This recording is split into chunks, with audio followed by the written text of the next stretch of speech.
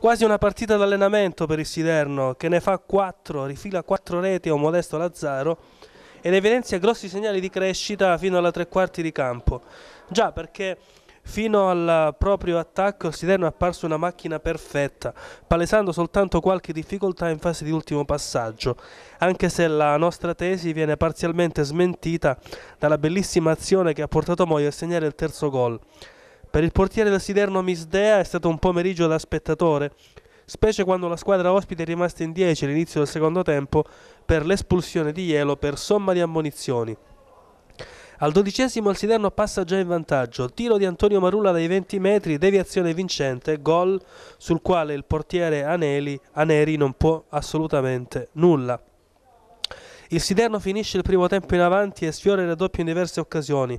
Al 44esimo Aneri esce alla disperata su Zerbi, parando la conclusione ravvicinata dell'attaccante di Polistena. Al 45esimo è Moio a mangiarsi letteralmente un gol che sembrava fatto, tirando addosso ad Aneri. Il gol però arriva prima dello scadere.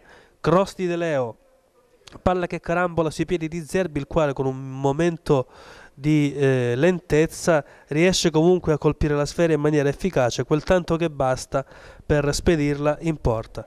Primo tempo che si conclude sul 2-0 col Siderno che torna in campo con Sansalone al posto dell'autore del gol dell'1-0, Antonio Marulla. Siderno che subito segna il terzo gol, splendida azione manovrata in attacco, servizio di Zerbi per Romeo, cross basso per la corrente Moio che insacca da 2 passi. L'impressione è quella che il Siderno possa assolutamente implementare la goleada e infatti al 25esimo Alfieri in proiezione offensiva sfiora il gol con un bel diagonale. L'unica conclusione del Lazzaro, se così si possiamo definirla, è un calcio di punizione battuto da Naviglia al 26esimo, palla assolutamente centrale tra le mani del portiere Misdea. Al 32esimo ci prova Sansalone, imbeccato da Romeo. Al 34esimo un cross di Moio per Morabito che spara alto e poi il gol del 4-0 dà un po' di gloria anche per Mario Fuda alla sua seconda marcatura stagionale, così come quella di Zerbi. Fuda indirizza il pallone in maniera tale all'angolino destro, in maniera tale, dicevamo, che risulta imprendibile per il portiere Neri che rimane di sasso.